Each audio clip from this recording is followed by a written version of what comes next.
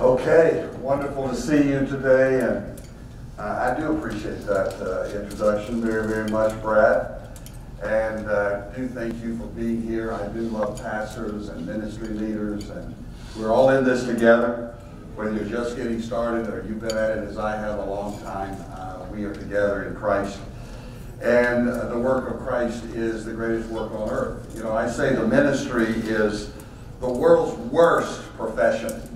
You know, if you're looking for a profession, this is not it, but it's the highest calling as far as I am concerned. And so very grateful to join you in this room today and to celebrate. Vicki, thank you so very much. You clearly have a heart for Christ that flows in your words and music. And God inhabits the praises of his people, and thanks to you and your praise to God, his presence is near and dear to us. I know I listened to a lot of worship during, especially those heavy days of the pandemic when we were isolated and insulated and all the rest. And we're all so encouraged by those who lead us in worship, and I'm grateful so much. So thank you, Vicki, very much. Yes. And then John and Kathy, it's good to see you. Normally, well, actually, I was in studio with you 2 or 3 years ago, and then back on. Great interviewers. You know, I'll interview with these folks anytime. Comedians, not so much.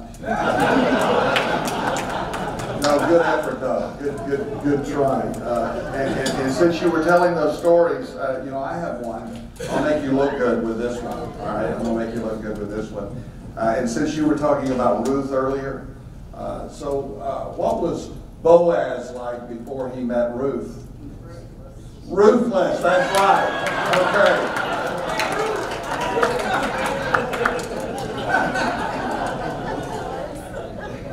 Yeah, I like that too. And your grandkids. I do appreciate this station, the Word FM, and all of our Salem stations. We've had the privilege of associating with Salem and the various outlets across the nation for a number of years now, at least 25. PowerPoint is our radio and television ministry. And I love radio because it's portable, it's transferable, and you can go with it anywhere. And just talking to Brad, great guy, who was talking about just the impact still, even though it's an older medium of technology, of course, is still very powerful and very strong. I can tell you it just happened to be Sunday evening. You know, the Cowboys were playing the Patriots. And so the Cowboys were in a tight game, it's up in overtime, and you know, it happens sometimes, pastors, then I'm, you know, expected at a deacon's banquet. And the Cowboys are in overtime. So what do? I get in my car, I'm driving as fast as I can to the church with Deb, and I turn on the radio to get the end of the game. And you know what? I think it was more exciting listening to it on the radio than watching it, the way the announcers are able to communicate so effectively. I'm a big baseball fan. John and Kathy are always on me about my beloved Texas Rangers, who aren't doing that well, but we'll be back someday. Maybe in the next millennium, I'm not sure, but be that as it may, you know, radio baseball announcers are also great. I grew up listening to Harry Carey do the St. Louis Cardinals. So my point is, radio is a dynamic way to communicate, and especially to communicate the gospel of Christ and teach God's word. The other fact that we're on Monday through Friday, at least our program is, and so we're there every day. You know, we do television as well, and we're grateful for that. And of course, we have online. Now it's exploded during the COVID pandemic. Our online opportunities have increased, and so have yours. But radio still, because it's just there, is daily, and your presence. I think we're on here at 2 o'clock and then 9:30 Monday through Friday, and we do appreciate that opportunity very, very much. And if you would like more information about our ministry, you can go to powerpoint.org or jackgraham.org, or if you want to know more about the church or watch us online sometime, go to prestonwood.org. And especially, if you're ever in the Dallas-Fort Worth area, please come and see us. We would love to have you at Prestonwood. Well, it's it's all been talked about earlier. Just, we all know, nobody has to tell us we've been through trying and tough times the last 18 months, something that came out of nowhere. It seemed we could have never expected this massive shift that took place. I was sitting in a restaurant in January of 2020, and a lady walked over to me that I had never seen before, and I haven't seen her since. And she said, God sent me over here to bring a message. I got up to greet her. She said, no. She said, I'm just here for a minute. God told me to come over here and give you a message. Now, frankly, when people come up to me and say, God sent me over here to give you a message, I'm kind of doing this. But there was something about her countenance, her sincerity, that I said, okay, go. And she said, in 90 days, there's going to be a shift. And that was it. I said, 90 days of shift, what does that mean? She said, I don't know. That's just what God told me. Well, 90 days was Easter of 2020. We've been in the pandemic a few weeks at that time. And I'm still not certain about the timing and the 90 days and all that meant, but in one sense, I believe God gave me a bit of a heads up. I don't know who she was. Maybe she was an angel sent from the Lord. I do believe in angels. There's angels in this room. I wrote a book about angels, as a matter of fact. And maybe she was an angel messenger. Maybe she just was a woman sensitive to the Word of God. But she gave me a heads up, and I thought about that often. A shift is coming. And we've seen that. And we've seen it in the church. We've seen it in the culture. We've seen it internationally and nationally, and frankly, we haven't known exactly what to do with it. Nobody gave us a playbook for this, right?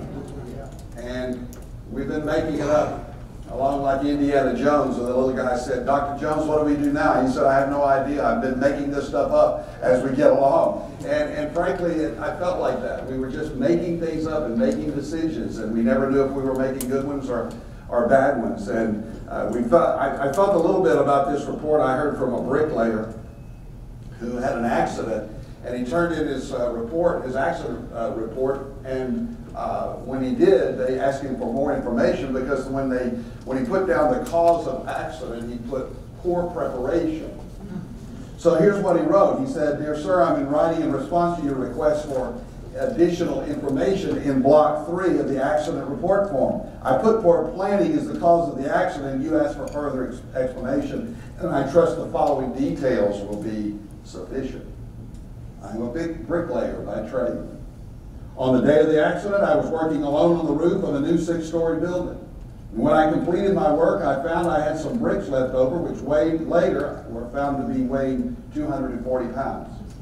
Rather than carry the bricks down by hand, he said, I decided to lower them in a barrel by using a pulley which was attached to the side of the building from the 6th floor. Got it? Okay. Securing the rope at the ground level, I went up to the roof and swung the barrel out and loaded the bricks into it. Then I went down and untied the rope, holding it tightly to ensure a slow descent of the 240 pounds of bricks. You will note on the accident reporting form that my weight is 135 pounds. Due to my surprise at being jerked off the ground so suddenly, I lost my presence of mind and forgot to let go of the rope. Needless to say, I proceeded at a rapid rate up the side of the building, In the vicinity of the 3rd floor, I met the barrel, which was now proceeding downward at an equally impressive speed. This explains the fractured skull, the minor abrasions, and a broken collarbone, as listed in Section 3 accident reporting. Slowed only slightly, I continued my rapid ascent, not stopping until the fingers of my right hand were 2 knuckles deep in the pulley, which I mentioned in paragraph 2 of the correspondence. Fortunately, by this time, I had regained my presence of mind and was able to hold the rope, in spite of the excruciating pain I was now beginning to experience. At approximately the same time, however, the barrel of the bricks hit the ground and the bottom fell out of the barrel. Now devoid of the weight of the bricks, the barrel weighed approximately 50 pounds. I refer you again to my weight of 135 pounds. As you might imagine, I began a rapid descent down the side of the building. In the vicinity of the third floor, I met the barrel coming up. This accounts for the 2 fractures, fractured ankles, broken tooth, and severe laceration on my legs and lower body. Here my luck began to change ever so slightly. The encounter with the barrel seemed to slow me enough to lessen my injuries when I fell on the pile of bricks, and fortunately only 3 vertebrae were cracked. I am sorry to report, however, as I lay there on the pile of bricks in pain, unable to move, and watching the empty barrel 6 stories above me, I again lost my composure and presence of mind and let go of the rope. And I lay there watching the now empty barrel begin its journey back down on me. And this explains the 2 broken legs. I hope this explains your inquiry as to poor planning. Now, that to say, I think we all relate to that story during COVID-19. We didn't know whether to turn loose or hold on. We've now got COVID brain, whatever that's supposed to be. We lost our presence of mind, and we don't know what to do. But God is faithful. And in Zechariah chapter 4, he gives a man on a mission, like you, on a mission, some encouragement. And I want to give that same encouragement to you today. So if you have your handheld device or maybe even a Bible with you, I actually normally preach with a big floppy Bible. I think you got to preach with a floppy Bible. Now, I know some of the young guys have got these iPads on it for some reason. I guess, if this is the sword of the Spirit, the Word of God, I guess this is a lightsaber. So I brought my lightsaber today. And in Zechariah chapter 4, here is what God said to a man who was discouraged, a man by the name of Zerubbabel. He had been charged with the responsibility of rebuilding the temple. And after 20 long years, he had nothing to show for it but a big hole in the ground. He was stuck. Nothing was moving forward. And no doubt he was discouraged. Yet in verse 6 of chapter 4, the word of the Lord came to Zerubbabel. And I just want to say, insert your name there, because let this be today a word of the Lord that comes to you. Not by might, not by power, but by my Spirit, says the Lord of hosts. Who are you, O great mountain? Before Zerubbabel, you shall become a plain, and he shall bring forward the top stone or the capstone amid shouts of grace to it. Then the word of the Lord came to me, saying, the hands of Zerubbabel have laid the foundation of this house, and his hands shall also complete it. Then you will know that the Lord of hosts has sent me to you. For whoever has despised the day of small things, for whoever has despised the day of small things shall rejoice and shall see the plumb line in the hand of Zerubbabel. Now, a calling to rebuild, and that is what God is calling us to do in these days, in many ways, is to rebuild. And I've discovered along the way that rebuilding something is harder than building something to begin with. And now we are charged with the responsibility of rebuilding our congregations. Many have left, not back yet. Many are maybe never coming back, who knows? And we seem stuck. I don't know where you are in your comeback with your church or your congregation or your ministry, but it seems like there's a lot of opposition to the comeback. It seems like there's a lot of discouragement and disappointment. And here's the main thing: fatigue. The number one thing I'm hearing from our people is, I'm tired. Some are physically tired, others are mentally exhausted, some just spiritually weak. And we're tired. Pastors are tired. I've had a lot of pastors tell me, I'm tired, exhausted. We're hearing a lot about burnout and battle fatigue. We're even hearing that as many as 1 out of 4 ministries, about 25% of ministers, pastors, may not come back when this is all said and done. Just done with ministry. That's anecdotal. I don't know what the real number is, but we know that there are a lot of preachers and teachers and leaders and pastors and shepherds who are close to saying, I'm done. Maybe that's you. Maybe God brought you here today just to hear this message of encouragement. You know, we've not only had a medical health emergency in America, but a mental health crisis in America. With all the anxiety and depression and loneliness and the fatigue and all that goes with it. And so our question is, our people are asking it, we're asking it of ourselves, how do we keep going? How do we get up and keep going? How do we get going again?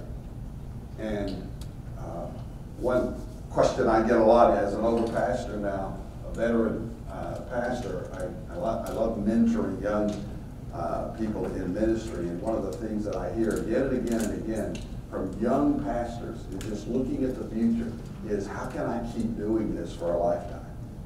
How can I keep going? How do I not become one of those statistics that we hear about so often, men and women who are dropping out of ministry? Well, here are some answers. God spoke. And the first thing that he says is, when you are weak, I am strong. When you are weak, I am strong. That's, of course, verse 6. Not by might, not by power, but by my Spirit, says the Lord. God has promised again and again to you to be his strength. That when we are weak, he is strong. A supernatural strength. Holy Spirit strength. A powerful strength that comes from within. Extra strength to keep going and to overcome obstacles and disappointments when we feel like quitting. Strength when we're tired and we don't know if we can keep going. You see, he had a physical mountain right there in front of him. Apparently there was there at the Temple Mount this huge obstacle that was standing between him and the assignment that he had been given just to get it done. And the big question in Jerusalem those days was, is this old man Zerubbabel, is he going to live long enough to accomplish this task? Because there was that mountain. And mountains, of course, are representative of obstacles. And mountains, in effect, they're beautiful, but mountains can obscure our vision and obstruct our mission in ministry. And I think what's happening to a lot of us in these times is just we're losing sight of our vision. Or we're not seeing any longer the mission that God has called us to accomplish. We do hear a lot about normal or the new normal. When are we going to get back to normal? Well, frankly, I'm not sure we need to get back to normal. You know, somebody said, if your Christianity was normal, you know, the normal Christian life is spirit-filled living. And for so many people, they are so abnormal, if they started acting normal, it would seem subnormal. So I'm not sure we want the old normal. We want what God's going to do next. The new that's coming. That's going to be a lot better than normal. Now, here's the thing I think. If we expect this to bring our people back the way it was, and just keep doing it the way we were doing it, if we think in some way that we can just keep doing church the way we were doing it, if it's just getting the band back together again, just getting the Christian club back together again, I tell you what God is saying to me in the midst of these 18 months. 3 words. Evangelism, evangelism, evangelism. Focus on that. It doesn't mean we clearly Doesn't mean we don't care about the congregation and shepherd the sheep and lead and disciple. But we're not going to get all the church crowd back. What we need to do is to get into the highways and hedges, and the lanes, and the streets. I love this mission of getting the gospel to every house and every zip code in our communities. Because that's what it's going to take. It's going to take a new vision of his vision and his mission to take the gospel to the world. But he gives strength to the weary. That's what I want to tell you today. I wrote my book called Reignite, and I wanted to write about perseverance and endurance and resilience, and that's really the impact in the topic of the book. But I call this now my COVID book because in the midst of it, God prompted me, because of so many facing anxiety and depression and emotional suffering of various kinds, to tell my story of an experience that I had in 2009 after cancer surgery, when I unexpectedly was thrown into a depression and anxiety. It's like a PTSD experience for me. I'd never had anything like this in my life, and it was a long 6 months to a year of struggling with this. And I talked about it a little bit. I shared a little bit about it, especially with closer friends and others, especially counseling. But I'd never really gone as public about it as I did in the last couple of years. And then so I decided to write about it.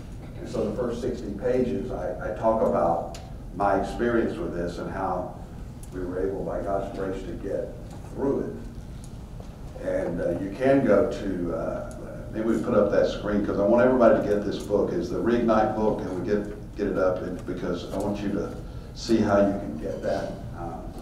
Well, we'll get it on the screen later, but we want to give it away to you. Just go to the, there it is right there.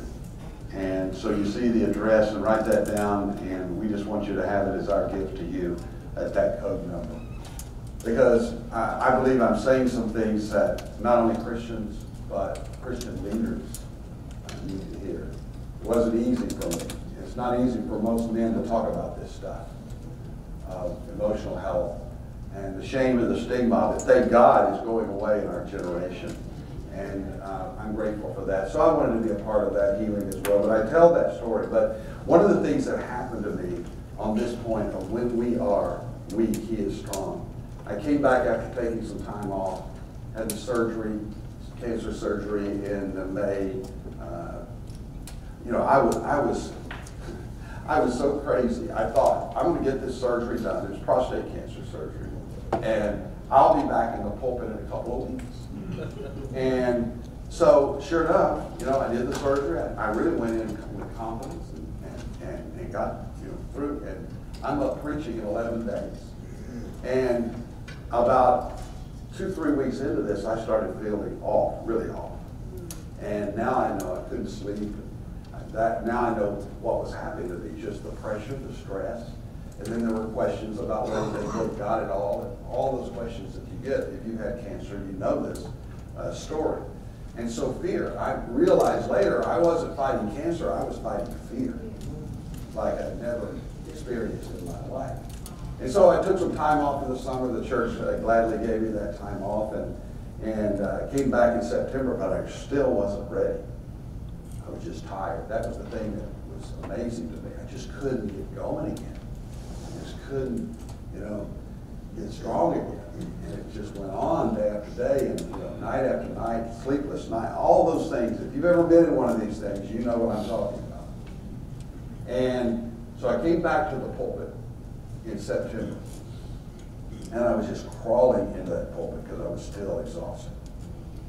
I couldn't even prepare. One of the things depression and anxiety will do too, you can't concentrate very well. And so preparing new sermons seemed out of the question. It's hard to study. And so I thought, I'm just going to do a message series this fall on the promises of God. And I'm going to take those promises that I've been listening and leaning into over these past 3 or 4 months at that time, and I'm going to do my best just to preach on the promises of God. I did several of them, about 10 or 12 of them, the great promises of God, Proverbs 3, 5, and 6, and one of them was Isaiah 40:31. They that wait on the Lord will renew their strength, and they shall mount up with wings as eagles, run and not be weary, walk and not faint. He gives strength to the weary. So I was preaching to myself. But again, I'm telling you, I was not at my best. I was in the least confident, the most exasperated, exhausted condition of my life. And I thought, well, I'm glad that's done. You know, PowerPoint took those messages. I didn't even know it at the time. They wrapped them up, put them in a series, and put them on radio. I remember I was at my worst and lowest in life. And we had the largest response on radio to that day that we had ever had in the history of our ministry and our program. When I was the weakest, when I was at my worst, God was at his best. And God takes our weakness. God takes our weakness. When we are weak, he is strong. So there is strength for you. And if you're sitting here today and you're thinking, there's no way I can keep going. There's no way I can, in my own strength, keep doing this. Well, then you're right. But God has said, not by might, not by power, but by my Spirit. And I can tell you that you can be encouraged in the Lord. Remember when David, I remember during the pandemic, one of the sermons I preached was on David at Ziklag. Remember his army was defeated, and they burned the house, took the women, burned the camp. They came back. The army was ready to kill David. It's because of failed leadership, they said. And so what did David do? He encouraged himself. He strengthened himself in the Lord. Sometimes there's nobody else that can do it. It's good to have counselors. It's good to have friends. Thank God for my wife who walked me through that. It's good. But sometimes there's nobody there that can really help you but one somebody. And his name is Jesus. So it's your responsibility and my responsibility, pastors and church leaders, to stay strong in the Lord and the power of his might. That's on me, ultimately. I can't expect others always to hold me up and to keep pushing me forward. It's on me as the spiritual leader of our church and of our family to keep going, to encourage myself in the Lord. When you're weak, he is strong. He can do things in our weakness that we can't do in and of ourselves. Secondly, God gives us a stamina and a courage to keep on digging, to keep on going, because what God starts, he's promised he will finish. Amen. Amen. That's what this passage is about. God said to Zerubbabel, there are going to be shouts of victory. Grace to it. Because what God has started in him, the word of the Lord came, verse 8, saying, the hands of Zerubbabel have laid the foundation of this house, and his hands shall complete it. God gave that man a promise. And that promise is what I start. I will finish.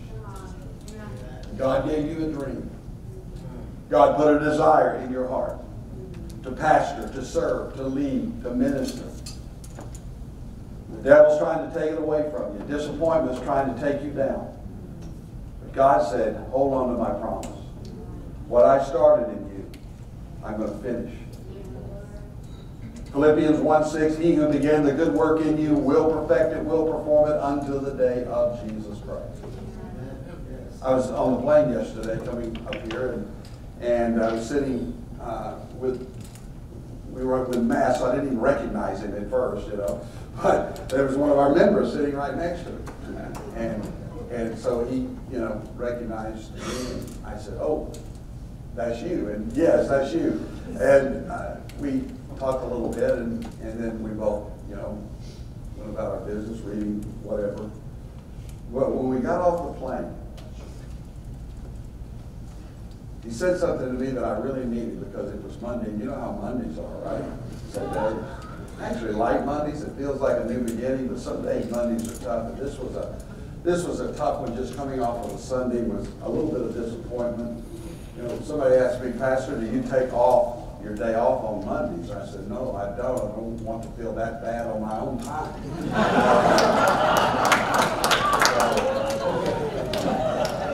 Mondays. So I was just kind of complaining to myself and the Lord because I'd gotten the numbers from the services and we were down again. We've been climbing and now we're in a lull and come back again. And you know how it is. And you've been doing the same thing. And some of your churches are just barely getting back. And so we look at the numbers and, you know, look at the data, stat that. And it's not all that great. I mean, we're doing fine, but it was just one of those days that I thought, Lord, how long do we have to keep doing this? I mean, when are we coming back? When's this really going to be back? And of course, no one knows. But that was the kind of talk I was having with myself. All that negativity kind of creeped in. And so I got off the plane, and our member walked up to me afterwards as we were leaving and said, hey, I want to give you a couple of scriptures. God prompted me to tell you.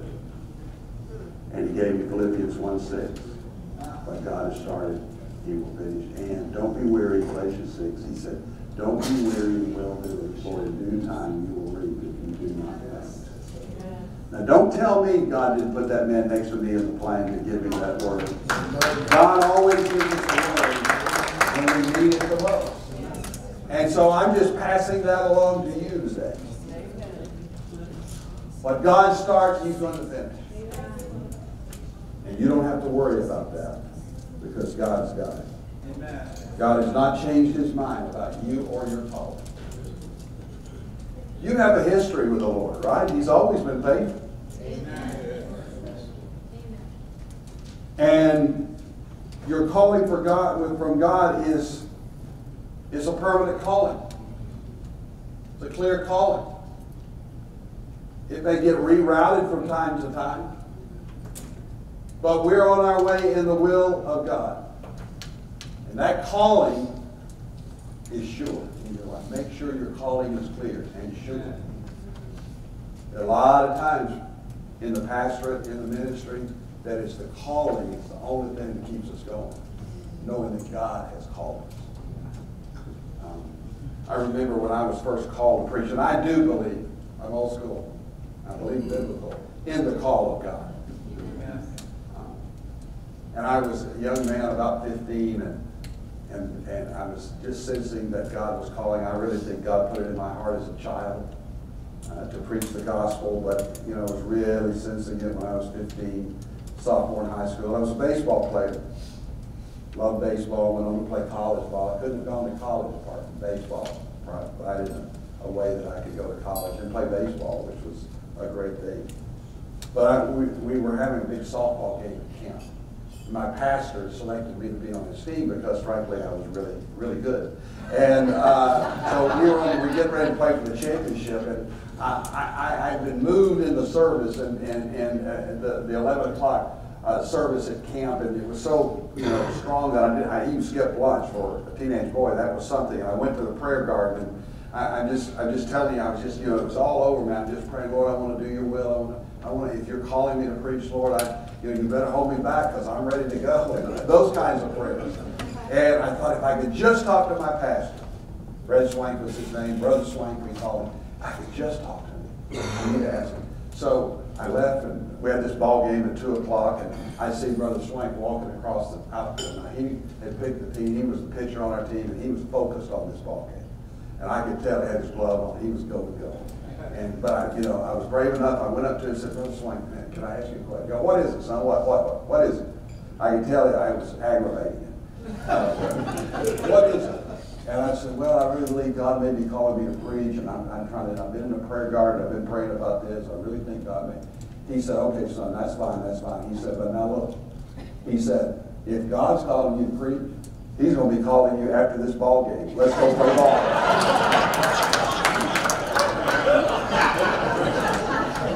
It ticked me off, to be honest with you.